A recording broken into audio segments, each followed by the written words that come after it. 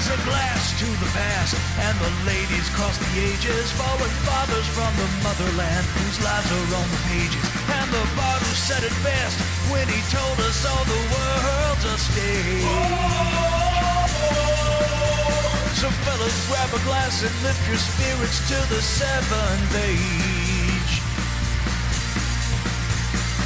Welcome one and all to the Seven Ages Audio Journal. It's time once again to pour up a glass and pull up a chair as we gather together here in our very favorite corner of the Crosstime Pub. And of course, while we look to the past, we also keep an eye on the future and where new kinds of intelligence, perhaps artificial intelligence, may be taking the field of archaeology in the days and years ahead.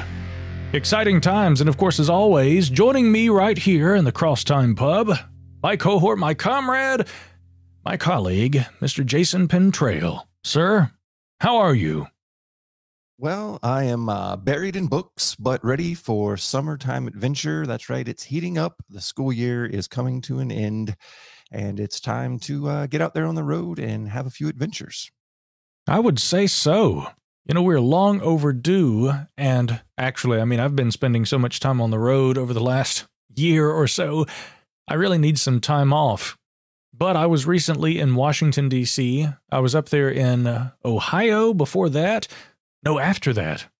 But I got to go back to Ohio, and of course, we have a lot of fond memories about Ohio. You know, when you spend as much time on the road as guys like us do, pursuing our many interests, when you have a day off, if you ever have a day off, here is what you do. You sit in your kitchen like I did, and you rewire a Stratocaster. That's how I spent my 40th birthday this year because, let me tell you folks, I don't get many days off. And I had to promise myself I would take my 40th birthday off. So as I brought in a brand new decade of my life, I rewired my Stratocaster. Now, it sounds incredible. I've put these Eric Johnson pickups in there. And man, it really sounds like a vintage Strat. The problem is, though, that after I did some fret work, it actually buzzes more than it did before I started doing that fret work. And so I've got to go back through. I may end up doing an entire refret on this guitar. The Strat, I love to play it, but it's been a kind of like a hobby guitar for me now for the better part of the last decade. But I really want to get it playing right. And if you want to do that, it can take a little time. Oh, absolutely. And, you know, as a collector and dealer of fine instruments myself, I can tell you that building a guitar is fun, but it's very, very hard to get it dialed in unless you are a professional. Now, I do have to tell you this. I've had many Les Pauls over the years. I've had everything from 59 reissues to customs to studios, standards, everything in between. And, you know, I just couldn't get over the fact that I didn't have my Les Paul custom. So with that being said, I sold off everything in order to finance the one that I've always wanted. And now I finally have a flame top wine gold hardware Les Paul custom shop custom. Well, that's great news. But now hold on. You sold off everything? You got rid of all the Telecasters? No, I kept the Esquire, one Telecaster, and then I also have a blinging gold SG standard. Oh, and now you and I have talked about SGs, but this one's really cool, and I really do enjoy playing it. It's lightweight, it's fun to play, but yeah, now that I have the anchor of my collection, I have my Les Paul custom back, the one that I've always wanted in the color that I've always wanted, and man, it screams. It's so good to have that guitar back where it belongs here in the studio. Yeah, no, I love those Les Pauls. You'll also be happy to know, even though this is also a project guitar, I now also have a Telecaster style guitar, but it's not really a new acquisition. This is one that I had years ago. I actually did a couple of recordings with this guitar. It's an old Tele that had an old Tele neck that started having issues, and so I put a Mighty Mite neck on it, and I rewired the thing, used it for years, and then just wasn't playing it much, and a friend offered to buy it, so I sold it to him. And then, after he actually dropped by and saw the Strat in process, he says, I never played that Telecaster. I'm just going to bring it back to you. Consider this your late 40th birthday gift from me, Micah. And so he gives me this Telecaster, and now I'm in the process of going back through that thing. The fret job is just fine on it. like it was when I sold it years ago, but now I got to get the electronics right. So, it's always a work in process. Yeah, but it's fun and it's good work. And you play so well that you can certainly tell more than most people what the guitar actually needs. So I used to fancy myself a bit of a luthier, but anyway, we can talk about the archaeology of instruments all day. Getting into some actual archaeology news here, you may have seen this one that just today in the journal Nature, there was a really big story that dropped, and I'm going to quote here from the New York Times coverage of this just from a few hours ago.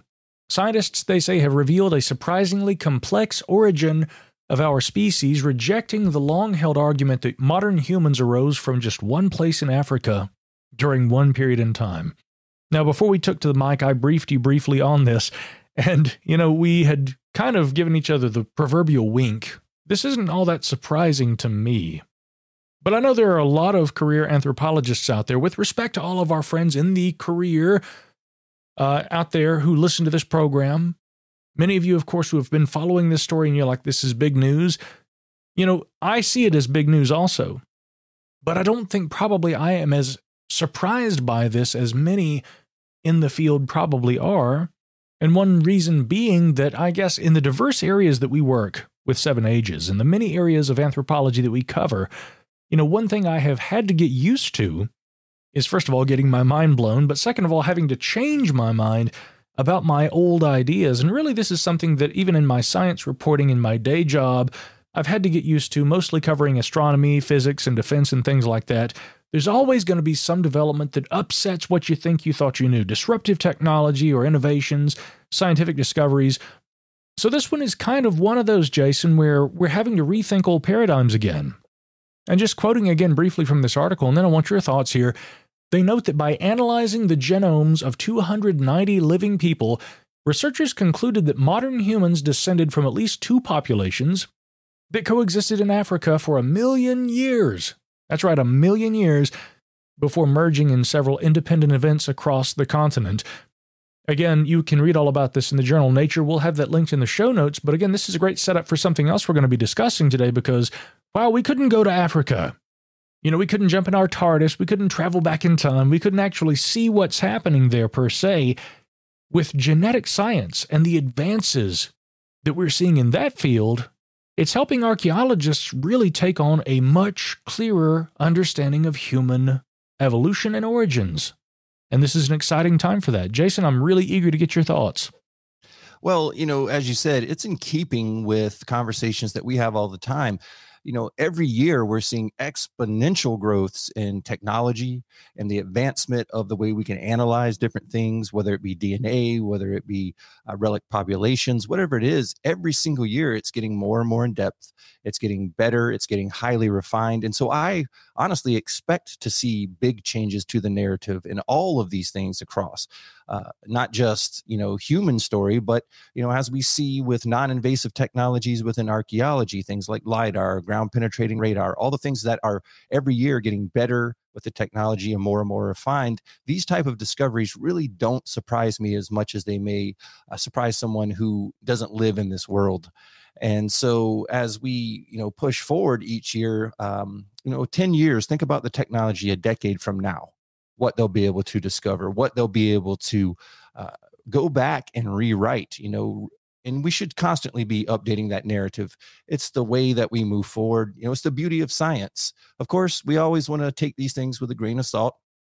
We want to check the data. We want to recheck the data. We want to make sure that we're reporting these things accurately. But, as we move forward, as I said, these things will be refined to the point to where it's going to be trustworthy data and something that we, can use to rewrite the history. And I think it's a wonderful thing.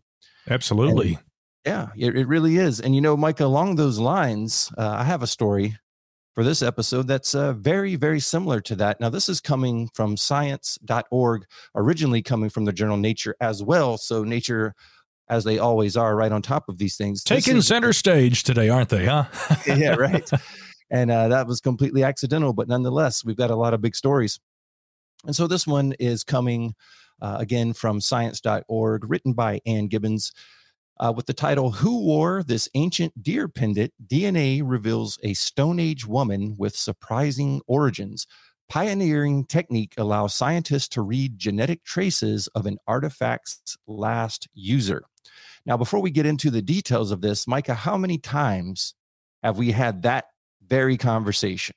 When you're on an archaeological site, when you're on an excavation, and you hear everybody stop and they run over because somebody has found something, and you go back to your room that night, or you go back to your cabin, where your tent, wherever you're at, and inevitably the topic comes up of who was the last person to touch this? Who was the last person to wear this?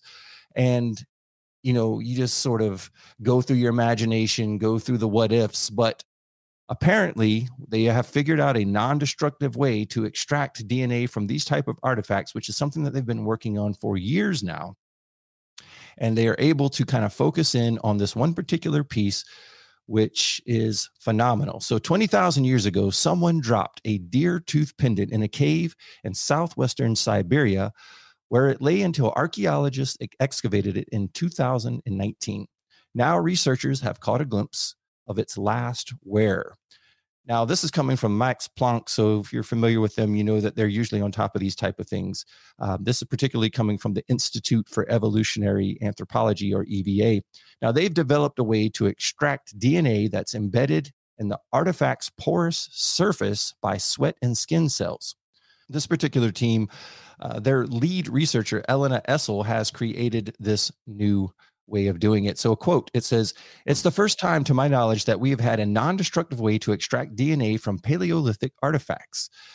Now, the technique promises a window into how and by whom ancient ornaments and tools were used. Human DNA gleaned from their surfaces could offer new insight into cultural practices and social structure in ancient populations," says evolutionary biologist Beth Shapiro of the University of California at Santa Cruz. Now, here's the history here. Geneticists have tried for 20 years to extract human DNA from Stone Age tools, ornaments, and other artifacts. But although they can get ancient human DNA from things like bones, teeth, hair, and sometimes even from sediments, they have always failed with the artifacts more than a few hundred years old. So going back for more than just 200 or 300 years, they haven't been able to do this successfully. Now, working in the lab of the EVA biochemist Mathis Meyer, and Essel took up the challenge back in 2017 as part of her thesis. She and Meyer reasoned it should be possible to coax out that ancient human DNA from tools made of porous bone or teeth. And that's exactly what we see here. After 5 years of trial and error with different chemicals and methods, the team found that submerging an entire artifact in a mild sodium phosphate buffer bath while slowly heating it from room temperature to more than 90 degrees Celsius was the best method. This released the ancient DNA that was trapped in that bone, gradually starting the DNA on the surface and ending with DNA from deeper within inside that bone matrix, while leaving the artifact's surface unharmed. She says it's like a washing machine. The higher temperatures are used for bigger stains, which is a very interesting way to put it that I think everybody can relate to. So this method worked on several test materials, but it failed when Essel applied it to tool sites that were coming out of Europe, where ancient humans and Neanderthals both lived at the same time. So she hoped to learn which kind of human DNA made the sophisticated artifacts, but the tools were either contaminated by modern human DNA or they came from soils that contained substances that suppressed the enzymes. However, after this trial and error and using this new method, it appears to work really well, clearly, and they're able to define the DNA that is there. Now, you may have heard this term, you may have heard this location before. Now, what's also interesting about this story is this particular artifact is coming from the Denisova cave, or the Denisovan cave, that we've heard so much talk about over the years for various reasons. But again, it's one of those rare artifacts that is sort of locked in time there at that well-known cave, that well-known site. And to just have a little bit further insight into who was wearing it is fascinating. Now, it was a female human who they have determined came from an area that was far to the east of the cave. And so far, that's about as close as they've been able to hone in on it, but fascinating nonetheless. I agree 100%. And I'm sure that there will be additional forthcoming discoveries, not only from Denisova Cave, but also just with relation to these new processes that are being employed that are broadening our understanding of the past and ancient people who hail from those eras through DNA. Another era, by the way, that we are entering is the non-human intelligence era. And I'm not talking about space aliens or something like that. I'm talking about artificial computer intelligence. And very much in line with what you're describing right there, Jason, it's going to be really interesting in the years ahead to see how this really begins to reshape and maybe expand our existing understanding of the past. Quick example of what I'm talking about. We had the Jerusalem Post reporting in recent days about new findings that were published in the journal PNAS Nexus, which involved the translation of Akkadian script into English. Now, of course, language scholars for quite some time have been capable of doing this, but as you can imagine, Jason, it is a laborious process. Enter AI, and now artificial intelligence is able to do this with relative ease. And this is just probably one of the many ways that we are really seeing the AI revolution, which, by the way, I do have some concerns about. I think almost everybody does right now. But it is, in the present moment, expanding our human capabilities, and certainly, as this story shows, helping us learn some things about the past. But this is just one example. Again, there was this article also over at verdict.co.uk, which actually reported on an MIT news article. But they're talking about how the city of Pompeii right now is actually benefiting from a four-legged robotic dog, they call it Spot, that is helping to secure the famous site. But some 50 kilometers away, an entirely sunken city, Baiae, is using AI to support a network of acoustic modems and underwater wireless sensors that help capture environmental data and transmit it to land in real time. So you can essentially study this ancient sunken site, which is adjacent to Pompeii, not only with the help of these sunken sensors, but also the extra level of knowledge that AI is providing about it. I can only imagine, really, in the years ahead, how many different ways AI might be used in the furtherance of our knowledge of the past. Looking at genetic science, looking at things like LiDAR, right? And how much LiDAR and satellite data is providing about archaeological sites, even those which weren't previously known. Remember back in the day when a camera hooked up to a balloon was used for aerial reconnaissance. Now, somebody can log on and they can look at LiDAR data, much of which is already existing online, and you can spot archaeological sites. Remote sensing, ground-penetrating radar, all these kind of technologies have made innovations in the field that actually remove, in many instances, the necessity for actual excavation.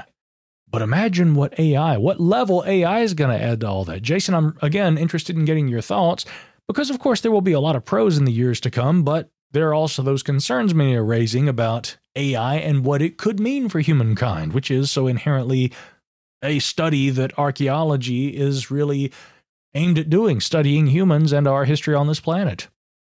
Yeah, good points all around. As we move forward, AI is one of those kind of unknowns at this point. We're seeing a rapid expansion of programs coming out, of available AI to the public. I know everybody's on all these different ones right now, typing questions in, having conversations.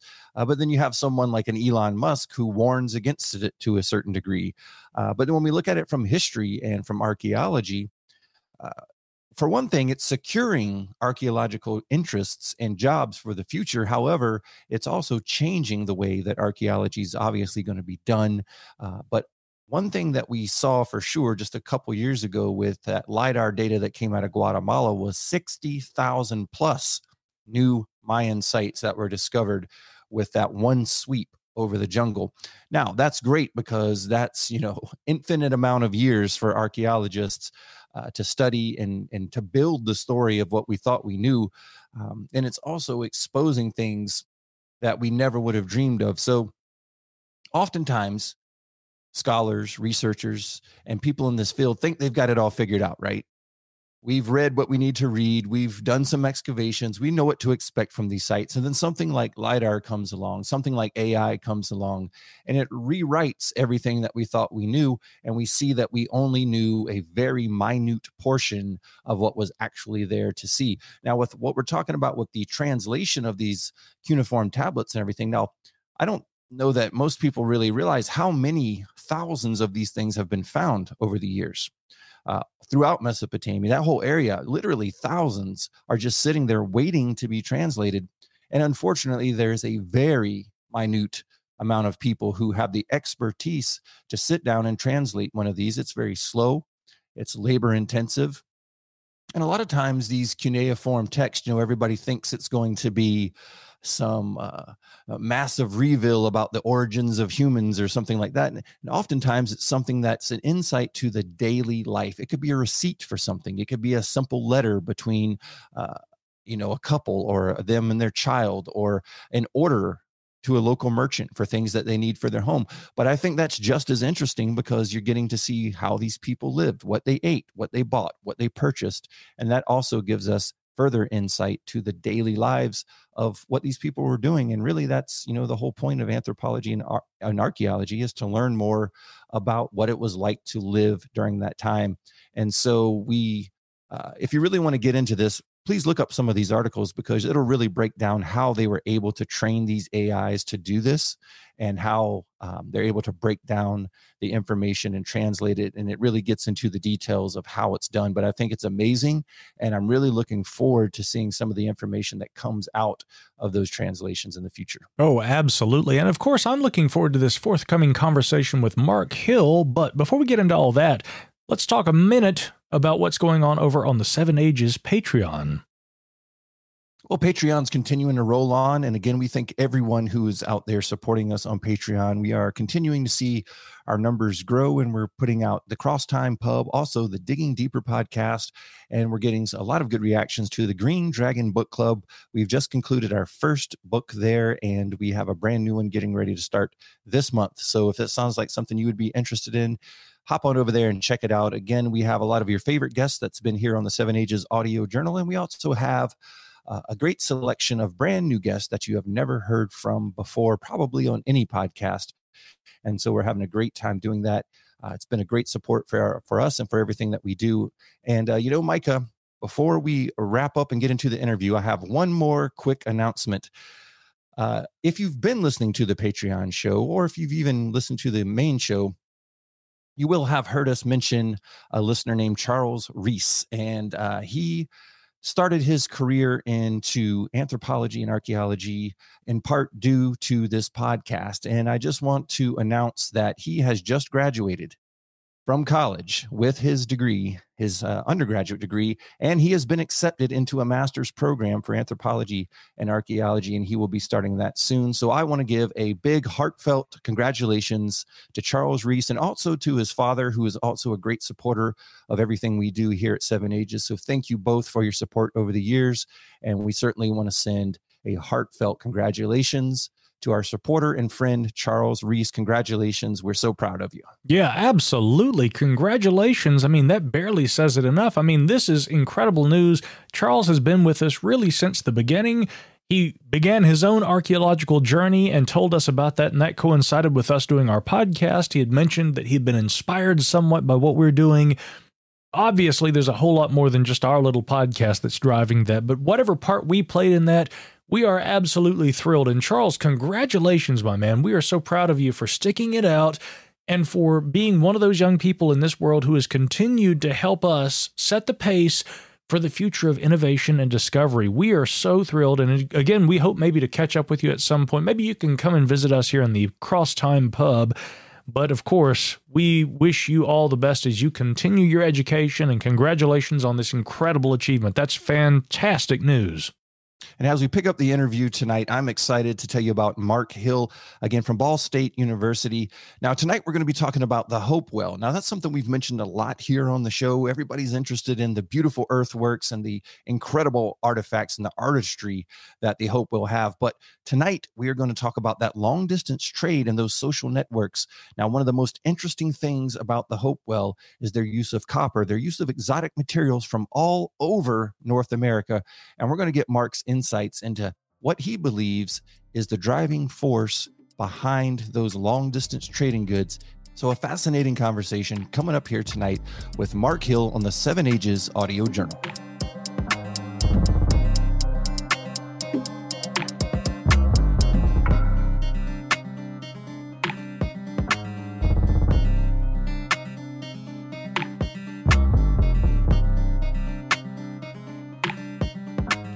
Tonight, we are speaking with Dr. Mark Hill, Professor of Anthropology at Ball State University.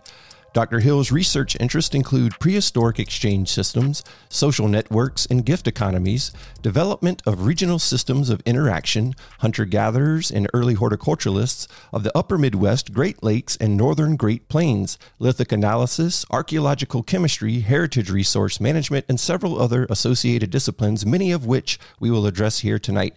Dr. Hill, thank you for joining us here on the Seven Ages Audio Journal. Well, thank you for inviting me. It's a pleasure to be here. So many times we were out there looking for new guests and new voices, and I was very happy to run across a recent article here that popped up on my feed. It was through an affiliate of NPR, and it was called "Scientists Are Tracing How Materials from Other Places Ended Up in Hopewell Culture Artifacts," and that was written by Ann Thompson. And so as it came across my feed, I immediately clicked on it because that's something that we've discussed several times here on the show, but we've never had an expert or someone with your background that really focuses on this type of thing. And so it's a great thrill for us to have you here tonight and really be able to get into the details of this fascinating topic. Well, thank you. I want to take a moment to get to know our guest a little bit better and introduce him to the listeners here. So for those out there listening, we have, again, Dr. Hill from Ball State University, but he's got a wide range of interests and lots of experience. And so we're going to start with the beginning of your career. Oftentimes, we see people enter into college, and some of the people we speak to have that passion for history, archaeology, anthropology, and they know that that's what they've wanted to do forever. And other people discover it as they move into college and find that they really have an interest. So let's begin there. For you, why anthropology and archaeology?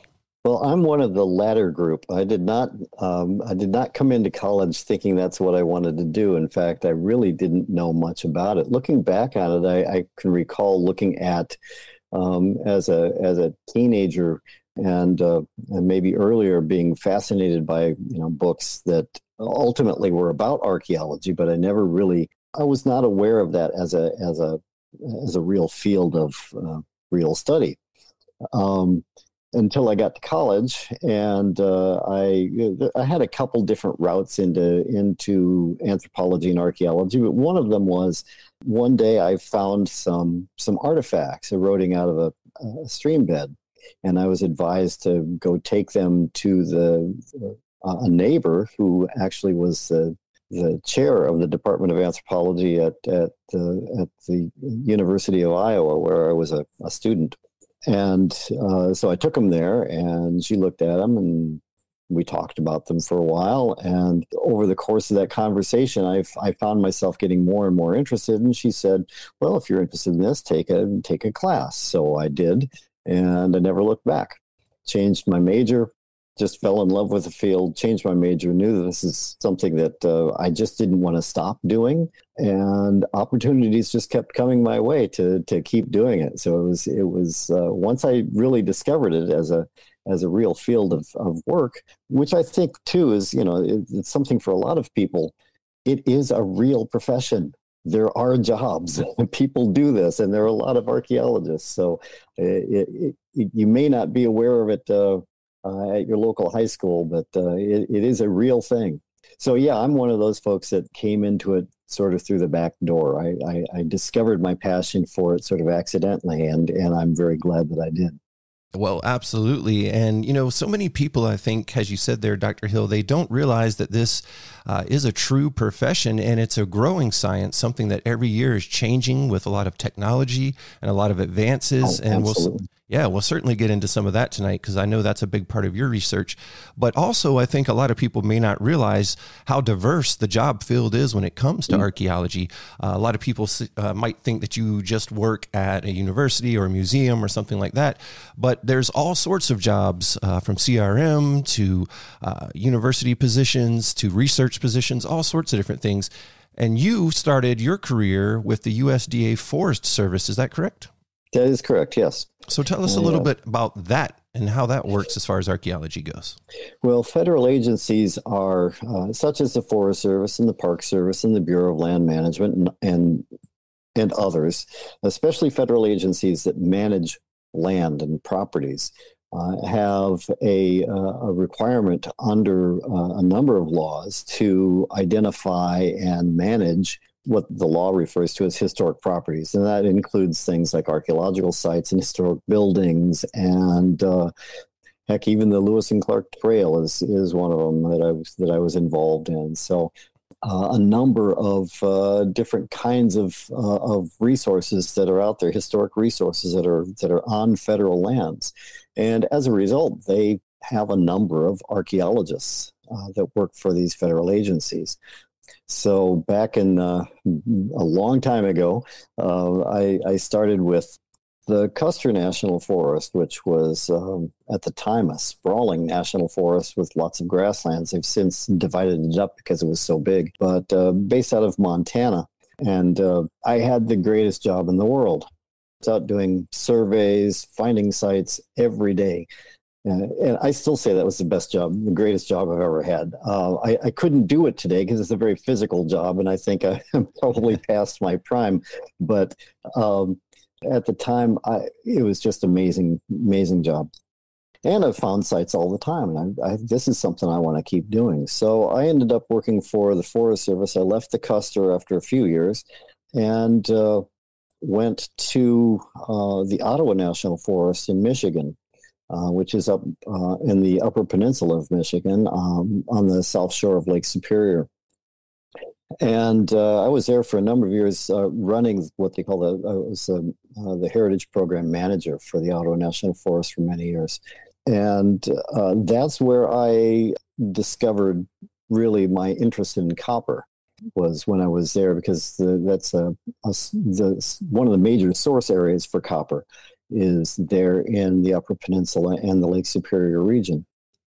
And there was actually a site that I was working on where a lot of copper artifacts were coming out. And I was wondering, where is this copper coming from and where is it going? And I can recall that is actually the beginning of my interest in both exchange networks and in copper.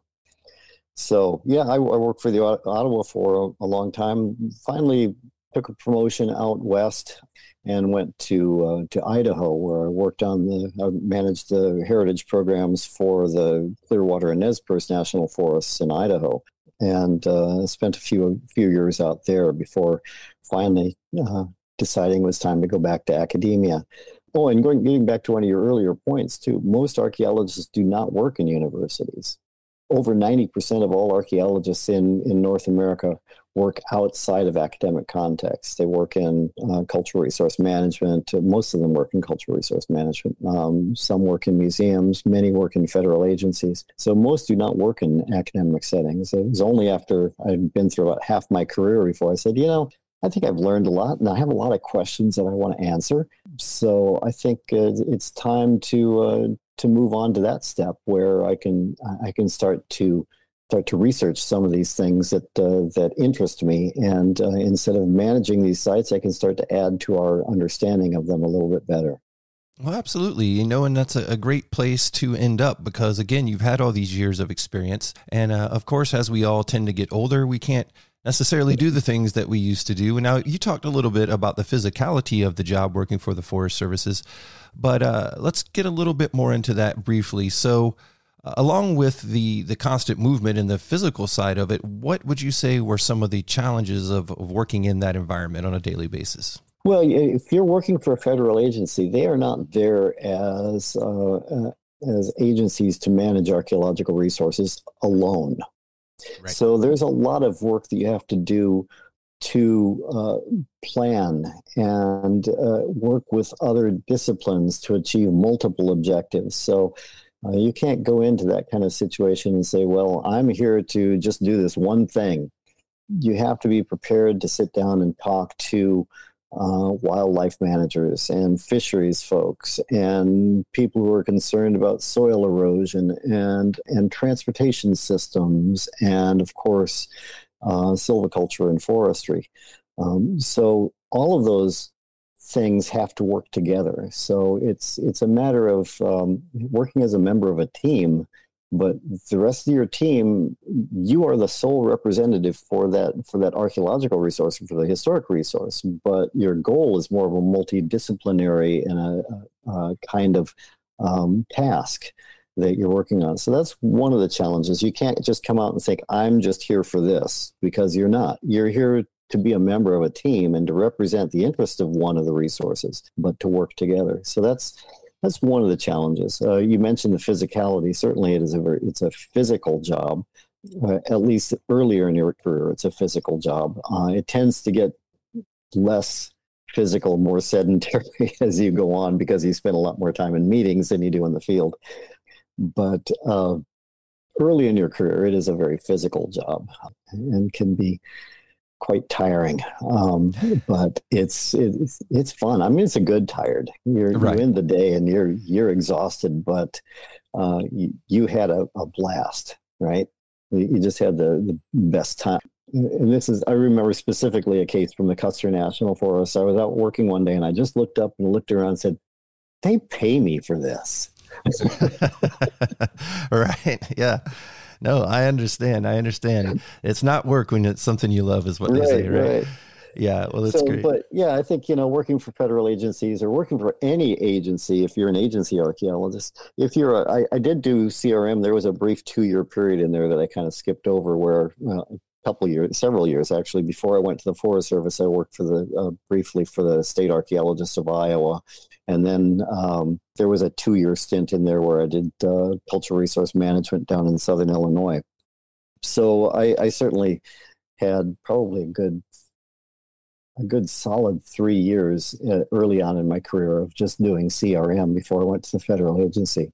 That's a very physical job, and there are a lot of demands on both your time and your attention in those kind of positions that you're trying to get a lot of work done quickly, but you also need to do it very efficiently and ethically. There are a lot of ethics involved in CRM too that have to weigh on your minds, because you're dealing with oftentimes other people's heritage. Absolutely. And there's a real concern there that you must be aware of. So yeah. Yeah, great point. And so, again, fascinating. I think that's important to include in the conversation, Dr. Hill, because we do have a lot of college students that listen to the program. And I think getting insight from people who have had various backgrounds in the world of anthropology and archaeology is always a benefit for our listeners, and certainly interesting for everyone else. Now, the primary reason for having you on the show tonight is to talk about the Hopewell culture and the way that they import so many exotic materials into their artistic works, into their culture. And again, having spent some time up that way throughout the Ohio River Valley, I've spent some time speaking with Dr. Bradley Lepper and getting his insights on some of the things there. One of my favorite places to go, just because it's so rich with archaeology, and I plan to go back there very soon. But the Hopewell culture is one of those, the Adena, Fort Ancient, all of those associated cultures up there. They really, they have so much to learn about. They have so many artifacts, so many mounds, so many sites, and they were so involved in that area that it just makes it like a wonderland for archaeology. So with that being said, when I was perusing your personal website, I saw something called the exchange theory, and I've heard pieces and parts of it before, but I'd never really seen it sort of laid out in detail. So as we get into the movement of these goods and where they begin and their origin and ultimately where they end up, before we get to that conversation, I would like to spend a few minutes talking about exchange theory and kind of how you ended up focusing on this as one of your primary research areas. So when we say exchange theory, what exactly are we talking about there? Well, as I mentioned earlier, I worked in the Upper Peninsula of Michigan for many years, and where a lot of this copper that is flowing through Hopewell networks originates. And I recall thinking, well, I don't see any real strong presence of Hopewell up here. There isn't a lot of Hopewellian influence at the time in the Upper Peninsula. There certainly is a real lack of clear Hopewell artifacts. I can think of maybe one or two that might have made their way up there, and we're talking things like a little blade, not an elaborate artifact. So at the time, the dominant model of how Hopewell were obtaining all this stuff was that people were going long distances and obtaining it and taking it back to Ohio or Illinois, if in the case of Illinois, Hopewell, or whichever Hopewell Center we're talking about. But certainly Ohio is a very prominent one. And I just didn't see a strong support for that kind of model in the archaeology that I was seeing up there. So that got me thinking about, well, how do materials move in these social contexts? And I looked into a lot of theory on things like exchange and social interaction, which of course takes you to folks like Marcel Mauss and Levi-Strauss and Claude Levi-Strauss and some others who read these sorts of theoretical approaches to exchange, which started me thinking, what we're looking at. And I did my dissertation research on this as well, period a little bit earlier than Hopewell, roughly equivalent to early Adena, but it was up in the upper Great Lakes rather than Adena in the Ohio Valley. And what I was seeing was really the development of networks. The same way that we develop social networks today. You go to a conference and you meet somebody, right? You exchange business cards. Or these days, you scan each other's phones and exchange contact information, and you build these professional networks that help you to pursue the interests that you have as a researcher and as an academic. Well, people in the past were building networks as well, and it's through those networks that you get information. You have access to materials outside of your region. You might start to create alliances between you and other folks that can be beneficial in any number of ways. Alliances are wonderful things to have when they work, and not so good when they don't. So the way this works is, think about when let's say at Christmas, and you have a favorite uncle, for example, and you spend months and months and months thinking about, what am I going to give my favorite uncle for Christmas? And you spend a lot of time, invest a lot of yourself into this gift. You may spend a lot of money on it, and you're really excited to give your favorite uncle this great gift that expresses how you feel and how important that person is to you in your life. And you give them that, and they open it up. They go, oh, that's a nice gift, right? But here's yours. And they give you your gift, and it's a gift card to Target, right? How do you feel when that happens? Right. It doesn't. Yeah. No, see, you're laughing. So we've touched on a nerve here, right? Yeah. So better than not getting anything at all, I suppose. I suppose, but do you feel at that point that if you do this and that's the result, you might start to question the relationship a little bit, that perhaps it's not quite the relationship that you thought. Right. Well, people in the past did this as well. Okay, so if you're living in a small scale society, you need access to lots of other people. You may live with 30 people on a daily basis, but you can't support a society on 30 people. You have to have connections beyond that. So how do you build and maintain those connections? You do it through a number of ceremonies, ritual. Giving gifts builds relationships. Claude Levi-Strauss has this famous mental experiment of, you sit down at a cafe with another person is sharing your table, and you offer him some wine or something, and now you've created this need for reciprocity. You've offered something to him, and he now has an obligation, as Marcel Mauss would point out. He has an obligation to reciprocate in some way, and if he doesn't, things get a little awkward, right? So you build these relationships through these acts of giving. It might be at a feast, it might be a meal, it might be any sorts of ways, but these relationships are built through acts of giving and reciprocating. And through that process, you also get to measure and balance the relationship. Just like the example we had with the uncle giving you the gift card, now you know that that relationship isn't quite what you thought it was. And so you can adjust relationships or build them as need be. And so exchange theory looks at how people use these kind of opportunities to create alliances, to create means of accessing information from distant sources, of being engaged in larger communities, and ultimately, likely in many cases, intermarriage, where people are starting to intermarry, and that starts to build kin relationships between groups, which tend to be more robust than relationships built through exchange and reciprocity. And we see this really taking place, especially starting in a period around 3,000 years ago in the mid-continent of North America, where people are starting to reach out and build these kind of relationships. And those relationships really are beneficial to the people who are engaged in them, but they're also costly. You have to put a lot of time and effort into maintaining those relationships. And so it drives continued kind of, but you also gain status through that relationship too. Other people in your community see you as a source for things as well. So you gain a lot through this, even though it might be fairly costly. So you're always trying to balance out between the costs and benefits of building those relationships.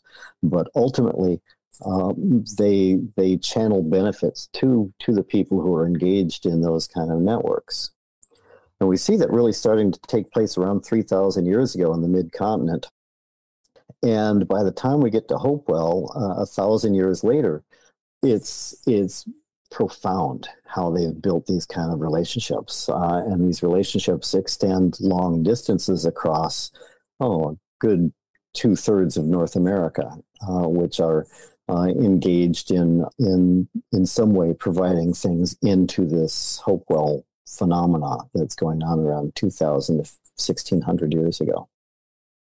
Yeah, and that's what's so fascinating about it is when I think of the reciprocity and the exchange, I naturally tend to think in small regions, so in and around Ohio, in and around Indiana, kind of the general regions Right. along the river systems and things of that nature.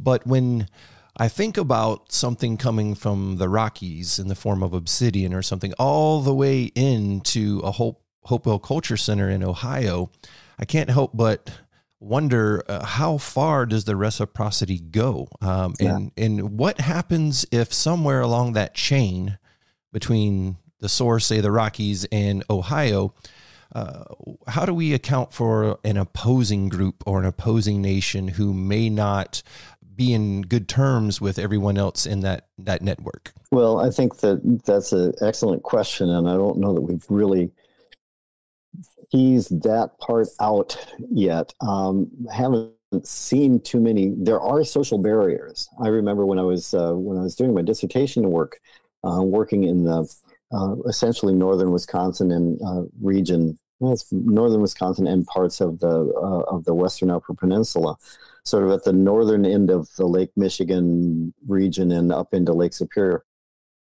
that we were able to see that there are social barriers, that some people are not side by side, but they're not interacting with one another. And we could see that in the form of what sources of raw materials that they were using, and they were not trading or interacting in ways that moved those materials from one group to the other.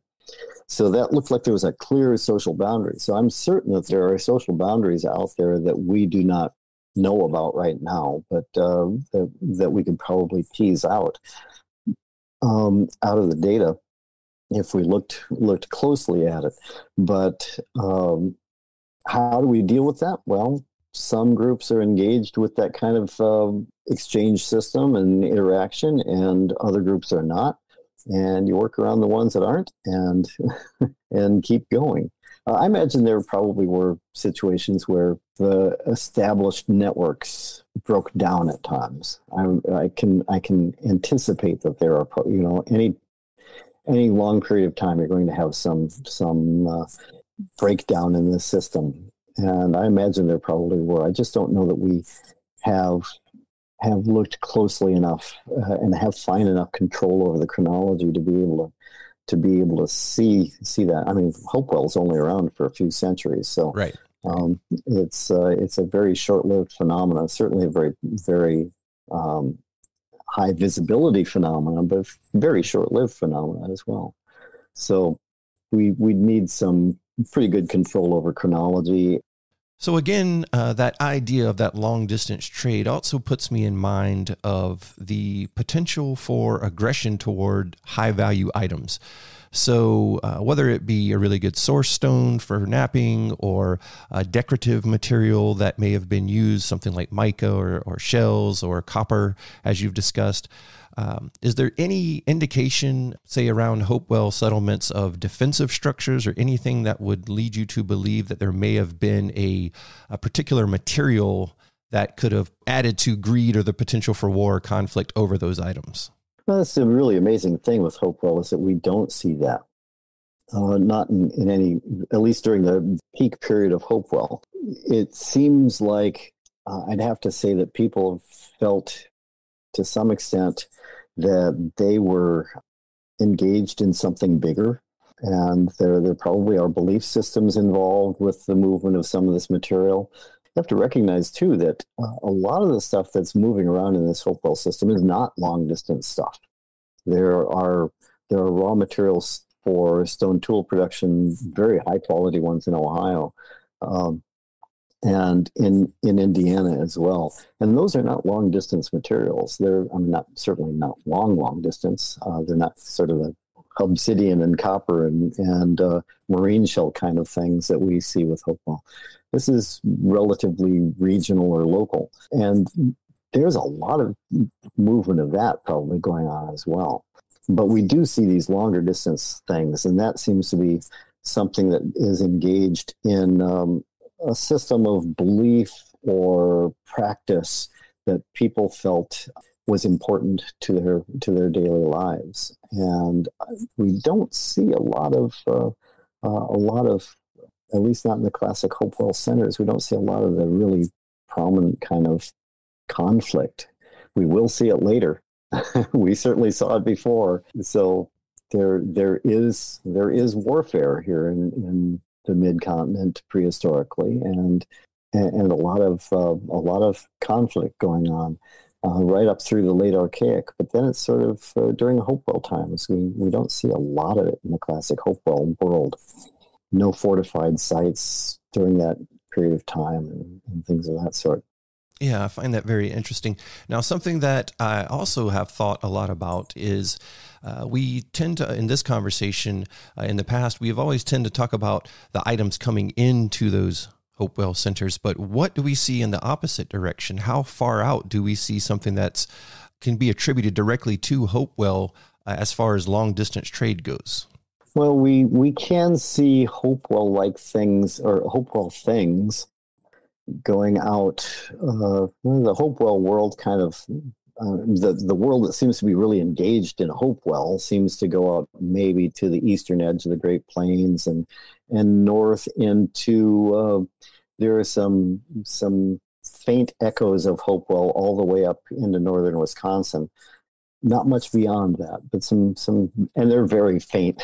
Oh, look, they used rocker stamping on their ceramics. They're clearly part of the Hopewell world. The kind of things going out from Hopewell that's bringing that stuff in, I think that's somewhat escaping us at the moment. So I wonder if it's ideas more than anything else. Yeah, that's a great point. I think that's probably where I would first focus my attention would be on the importance of ideas and beliefs and things of that sort that are being shared. Yeah, and Adina leading into Hopewell and everything that was associated around that general time period, it's always been an area of fascination for me. But just to make sure that we're all up to speed on the Hopewell themselves, let's talk a little bit about what we know of that culture. So obviously known for a very high art style and for monumental earthworks. So give us a little bit more background on the Hopewell themselves. What do you think made them so unique among all the other time periods that we see? Well, I'm going to focus most of my discussion on Ohio Hopewell, which for some reason I've ended up knowing better than some of the other Hopewells. There are Hopewell things going on all over, from Illinois all the way out to Kansas City and up into the upper Mississippi Valley and into the lower Lake Michigan Basin.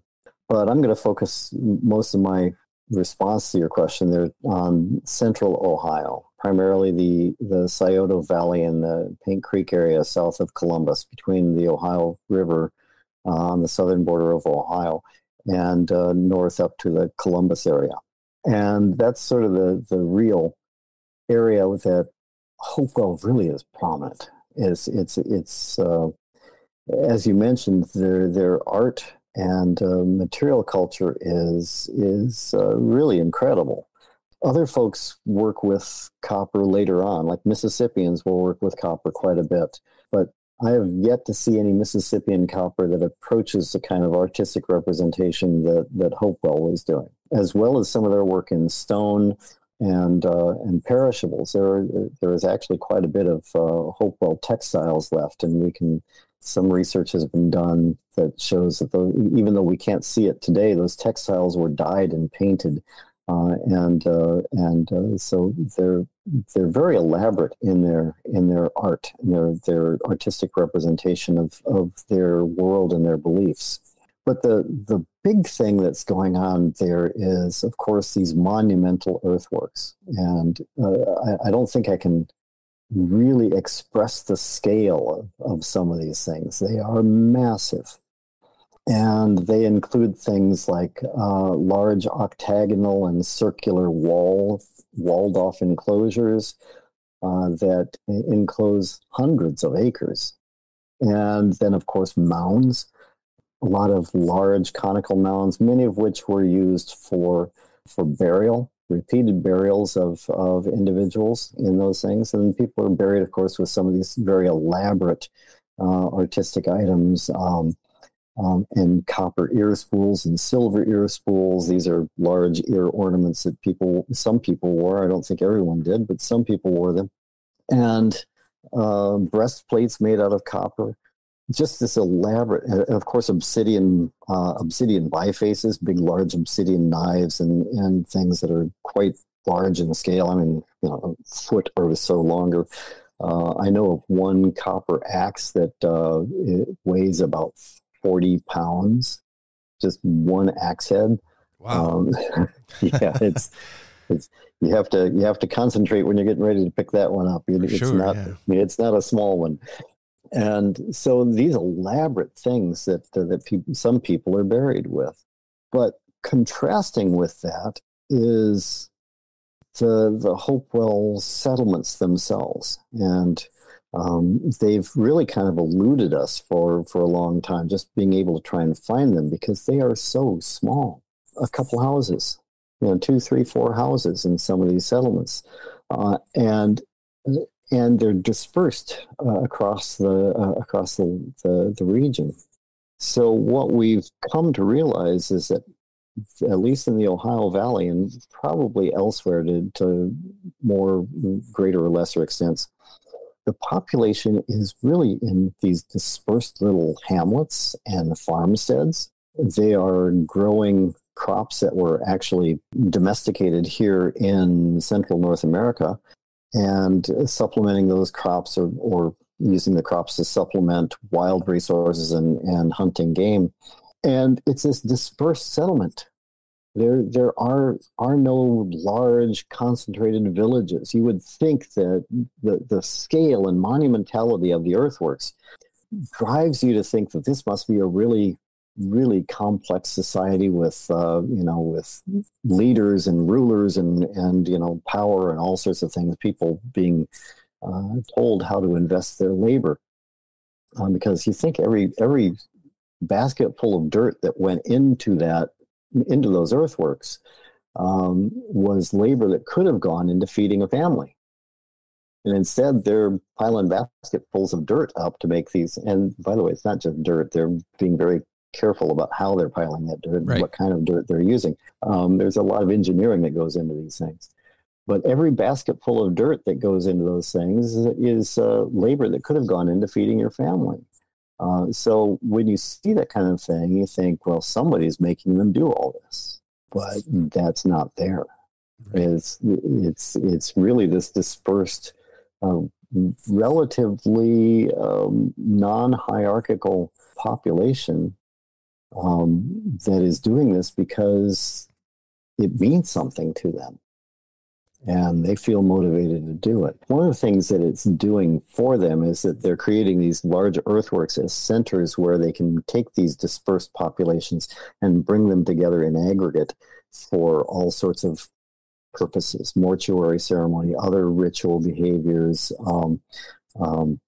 And that's how you create community, or at least one of your kinds of communities that you may have. So you create community by bringing these things in.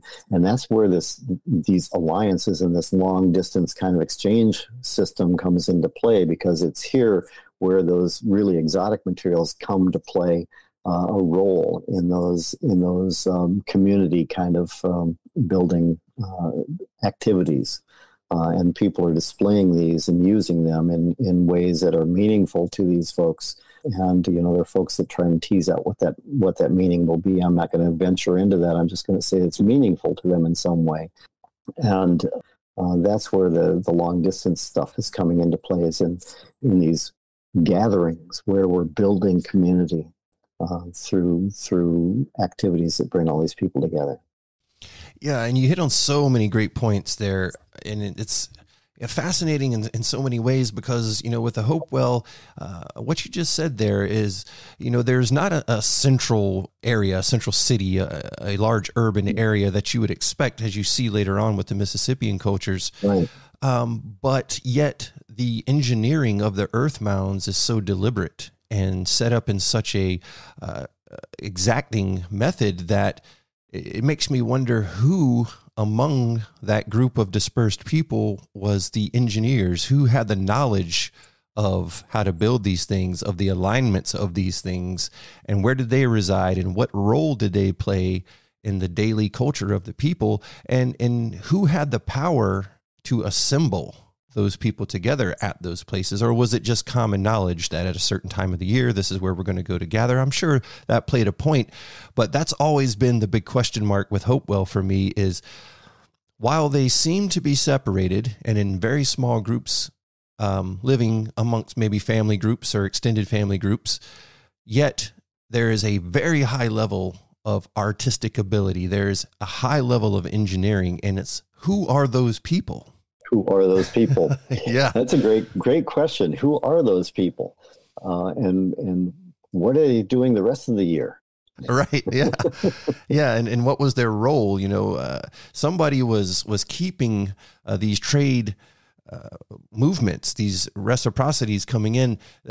I don't envision them just being dispersed among little family groups. I mean, there had to be some degree of management of the goods coming in and coming out of the valley, of the building of these incredible earthworks. And again, if you've never researched or looked into Hopewell earthworks in art, I encourage you to go do so. There's lots of examples online, but it is absolutely astounding, the things that they were able to accomplish. I had the opportunity to go to Mound City, a few of the different sites around Chillicothe and different areas, Serpent Mound. We kind of did a big, and I know those aren't all necessarily Hopewell, but just to be in that region and see the variety of earthworks and mounds and everything that is in that area is absolutely incredible. So if you love archaeology, definitely go up there and check out what these communities were able to accomplish.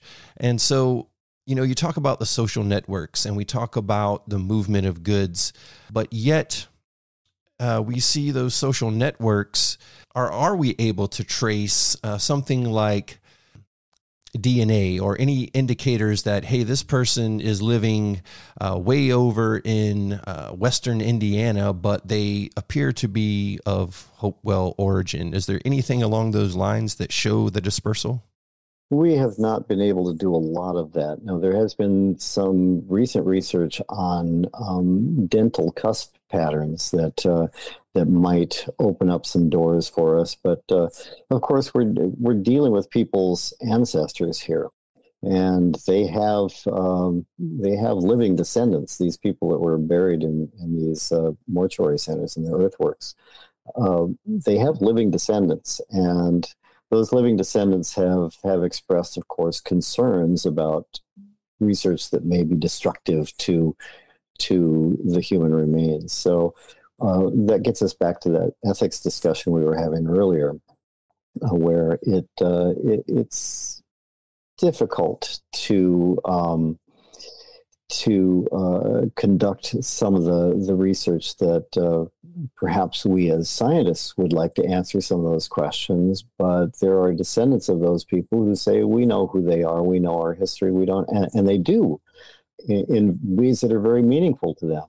So we tend not to do a lot of that kind of research, certainly with Hopewell and many others, even though I think it could be, just from a dispassionate perspective, we could learn from that, but is that worth the cost to the descendants that would cause? So we have not done a lot of that, but we have done some things with network analysis, for example, which you asked the question of who are these people that are doing all this? Who are the people that are the engineers and the people who are controlling a lot of this stuff? We've done some network analysis with raw materials that are moving around through the Hopewell system, and of course, some of this is relatively localish materials, kind of Ohio. Some of it's a little more regional, Ohio, Indiana, maybe over to Illinois. And then there's the long distance scale where we're going out to the Atlantic and the Gulf Coast and the Rocky Mountains and the Great Lakes. And what we found is that most of the stuff from the local and the regional scale, out to say the Mississippi Valley and the Appalachian Plateau, most of that stuff is being managed. The exchange system for that is being managed at the household level. It's individual households that are doing this building relationships and maintaining relationships, and probably intermarriage and so on.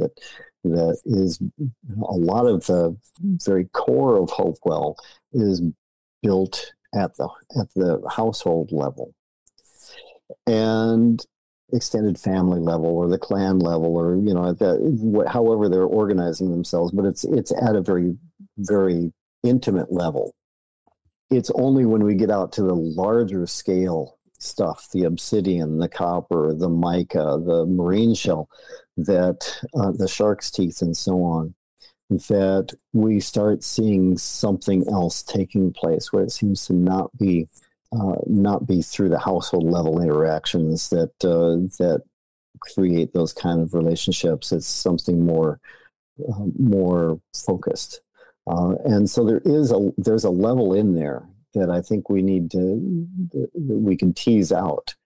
Who is running those larger scale relationships, and how are those being structured? And is that just one person whose networks just happen to get so big that they could go out that far, and then they do it for everyone? Or how does that work? Are there people who are recognized for their religious leadership, for example, or their power, that use that to channel more distant things in? So I don't know that I have the answer to that. Those are absolutely fascinating questions. But one thing that we have been able to tease out is a lot of the core of Hopewell, this Hopewell exchange system, and throughout the Ohio Valley, from the Mississippi Valley over to the Appalachian Plateau, a lot of that seems to be households that are just interacting with other households over the region. And that seems to be channeling a lot of that stuff around. Yeah, again, it captures the imagination in so many ways. the sheer volume of it. And again, someone with such a high artistic ability just really captures the imagination. But we would certainly be remiss if we don't touch on the copper. Now, I know this is something that you have a real connection to, a real interest in. It's a part of your major areas of research. So let's talk a little bit about the copper coming down, the testing of it, and everything from X-ray fluorescence to mass spectrometry. What are we seeing there? Talk about the copper and how we're able to test it, track it, trace it, all of those interesting things. Sure. Well, for the longest time, people have long said, copper is coming from Lake Superior. Not surprising, because the world's largest deposits of native copper, of pure copper, are around Lake Superior. And we've known that as long as there have been Europeans in North America. So the attention has long been on Lake Superior. So it's been assumed more often than demonstrated that copper throughout North America is coming from Lake Superior. So I mentioned earlier that way back when I was with the Forest Service, I was standing on a site, and I was working on a site, and I was standing there and the question popped into my head. There's so much copper at this site. Where is it going? And who's it going to? And how is it getting there? So that started me thinking, well, how can we answer that question? Well, others have kind of tackled that a little bit in the past. We've used some methods. In the past, there were some assay techniques that were done as early as the late 19th century that people were looking at, trying to use methods common to assaying minerals to try to trace where copper is coming from. And largely what they were able to determine was that this copper is coming from North America, not from Europe. Okay, we figured that out long ago, over a century ago. And then we started using methods such as instrumental neutron activation analysis, which sadly requires a nuclear reactor to do. And not everyone has a nuclear reactor in their backyard, so it was really kind of hard for folks to do that. And there were a few prominent studies back in the 1970s that really looked at that and were able to start answering some of the questions. But the real gold standard today is a technique called laser ablation inductively coupled plasma mass spectrometry. And that's a big, long one. So we just call it LAICP-MS for short. And what that does is that we use a laser to, pardon my layman's terms here, I'll try and keep it where we can all understand this. What the laser basically does is it vaporizes a small portion of the copper. And it's very small. We're talking about a sample that's less than the width of a human hair. So we have to use microscopes and lasers to be able to do this. And the wonderful thing about this technique is that when you're done, you can't tell where you sampled the artifact. So it is destructive, but it's so minimally destructive that you can't see it when you're done. Even under a microscope, it quickly disappears. So we sample this very small sample, and that copper is essentially captured into a stream that is fed into a mass spectrometer. And then the mass spectrometer measures how much of each different element is present in that copper. And we do about 30 some elements when I do this. It's about, I think I want to say about 34 is usually what I do, somewhere in that range. And what we find is about 99.9% of the material in these copper artifacts is copper. It's actually more pure than the standard for pure copper. This stuff is incredibly pure copper. Wow. But hiding in there, very small, minuscule trace elements of other things such as arsenic and iron and selenium and mercury and a wide range of others that are present in that copper. And those trace elements vary from one source to the other. So each raw material source has a slightly different, what we would call a compositional profile. So then the trick becomes, you go out and you collect samples from those sources. You determine what the compositional profile of those sources happens to be. And then you go get the artifacts and you compare the compositional profile of the artifact with the compositional profile of the source.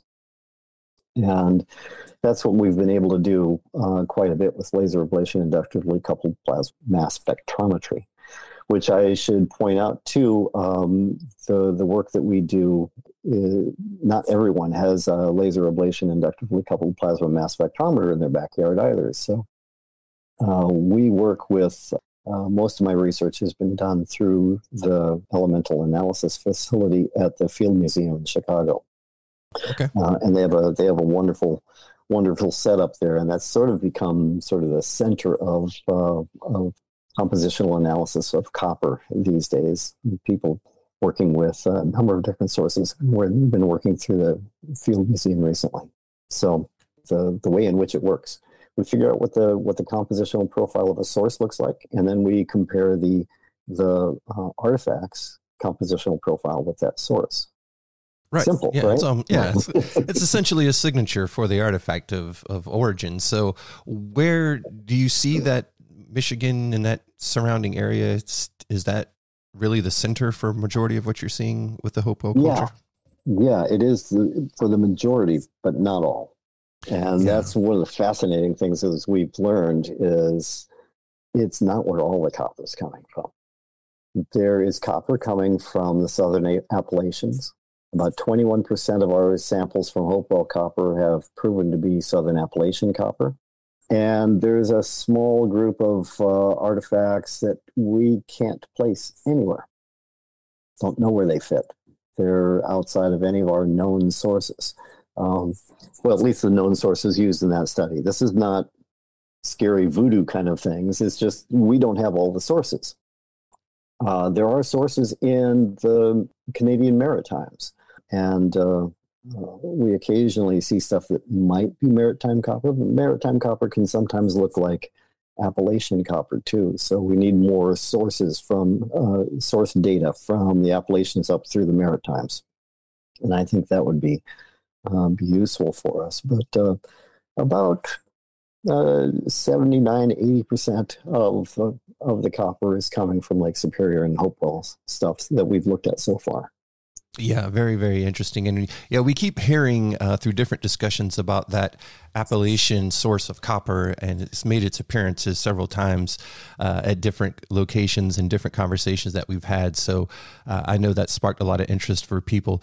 And of course, you know, what you were talking about there with the unknown, it could certainly be an exhausted source or something that was just very small. Of course, that happens with napping materials and other things as well. So nonetheless, it's fascinating, and it just adds to the mystery of the Hopewell and all of the things that they encompassed within that world. We have been speaking tonight with Dr. Mark Hill, Professor of Anthropology at Ball State University. Now, Dr. Hill, if someone wants to follow along with your work and possibly contact you for more information, where can they find out more about what you are doing? Well, the best way would just be to contact me at Ball State, but my work is published in a number of journals, and in fact, I'm working on a new analysis of copper from Poverty Point down in the southern Mississippi Valley right now, which I'll be presenting at the Society for American Archaeology meeting next year. I believe that's in New Orleans, isn't it? It's in New Orleans next year. And I do have an academia website as well that they could follow along there, which is probably the one that I keep more up to date than others. So check me out at Ball State University or on academia.com, or show up at the SAAs and talk to me there. Well, there you have it. So if anyone out there wants to follow along with what Dr. Hill is doing in this fascinating research, there is all of your outlets for doing that. I would certainly be interested in talking with you more about what you find from Poverty Point. We have just visited that incredible site. It was on my top, list, top 3 of places I wanted to go in North America. So we got down there. We did an episode on it with Mark Brink, who is the manager there at the site. Fantastic guy, wonderful site, and again, something I would certainly be interested in. Dr. Hill, thank you so much for joining us here on the 7 Ages Audio Journal. This was a fascinating discussion, and I definitely want to talk to you more in the future. Well, thank you for having me. It's been a lot of fun. Absolutely.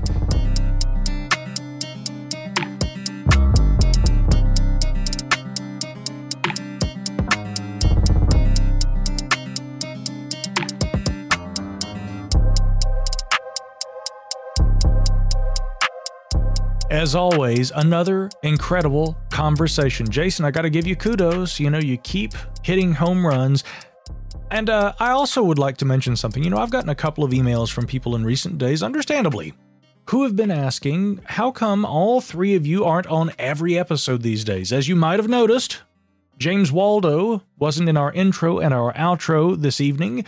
I wasn't in the interview section this evening. But we are spread out these days, the 7 Ages Research Associates, between 3 different states, perhaps 3 different states of mind. And over the course of the last year, I've also been dividing my time between Canada and the United States and Brazil, and who knows where else I may be, but just within the United States and its contiguous 48 alone, I spend most of my weekends on the road, and so trying to juggle and balance our schedules can be kind of difficult at times. But we still manage to make it work out. Anytime we are all available for any of our gatherings, especially our intros and our outros, but when there are, conversations or interviews or things that we can all do together, we try to always do that. But I just wanted to address that because, people do write from time to time and say, where are you these days? What's going on? We're all here, but we're here in various places. Yet somehow we manage to make that space-time mystery of the Crosstime Pub happen. I do hope, honestly, between you and I, Jason, I do hope in the months ahead to take some time off from all the travel. I mean, it's wearing me out. As I mentioned, I celebrated my 40th birthday doing nothing because I don't get to do nothing anymore. I am always going someplace. And at this stage in my life, I'm beginning to really feel it. It's taken a toll on my actual physical well-being and my mental well-being. I mean, the brain's kicking pretty hard still. But man, I feel the tire, I have to go to bed every night at about 10 o'clock and then I'm up early. And I still feel a little tired. So I realize I'm going to have to slow down. I don't think I can just keep hitting it, full throttle like I've been doing the last couple of years. And I hope that maybe with more time and less time on the road, I can spend some more time behind the mic with you doing these because it's definitely something that we have endeavored to do. We have a passion for that we all love. And if we're going to be traveling, if I'm going to be traveling, I certainly would like to be out there looking for artifacts, looking for fossils, heck, just enjoying nature with the 7 Ages Research Associates. We haven't been able to do that, the 3 of us, in quite a while. It's amazing we still got the podcasts going, but again, I just want to commend you for doing everything you've been doing with the Patreon and just managing all aspects of this while I'm kind of doing the website maintenance. I was literally just doing website maintenance on the back end of our site yesterday, but we take great pride in our various areas that we occupy, still managing to keep this operation going and occasionally bringing in new voices. Chase Pipe's a good friend of ours, longtime supporter of ours, and someone who we absolutely love and appreciate. And of course, all of the academics out there who also contribute to the message we try to provide, the education, the history, the archaeology, everything that we try to bring to people. So it's very much a unification of multidisciplinary elements and interests and people from all corners of space-time who bring this together and make it a very, very unique endeavor. So again, thank you, and thanks to everybody out there who helped to make this. And I hope that answers some questions. Rest assured, as often as we are able, and of course, as long as we are able, we will continue to provide you the very best in history and archaeology. So again, Jason, you keep up the good work, and I'm going to try and take some time off. Well, let me officially welcome you to 40. Being 45, I can tell you that it only gets better. I've never had so many doctor appointments in my life. But nonetheless, age is also a good thing because with that comes hopefully some knowledge. So again, welcome to 40. And yes, the band is still together, as they say. A lot of people don't realize that, because I get, messages as well, but a lot of people may not realize that, we also have full-time jobs. Micah, more so than any of us, probably works about 70 or 80 hours a week sometimes. So we do this in addition to everything else. I have 2 young children at 3 and 6 years old. Everybody's got things going on, but we try to bring you the very best in history and archaeology. And again, it's something we love, something that we're passionate about. And when we have the opportunity to do it together, we certainly will. But nonetheless, it's a passionate thing that we do, and we love it, and we thank you all for the support. Well said, as always, and so well said, in fact. Of course, that's going to probably be the final word for this edition of the podcast. Be sure to check us out online at 7ages.org. And again, thank you, Jason Pentrail, for all your hard work. James Waldo, geologist extraordinaire, wherever you are out there, and all of you for stopping by the Crosstime Pub to join us here. I'm Micah Hanks. We will catch you guys again next time right here on the 7 Ages Audio Journal.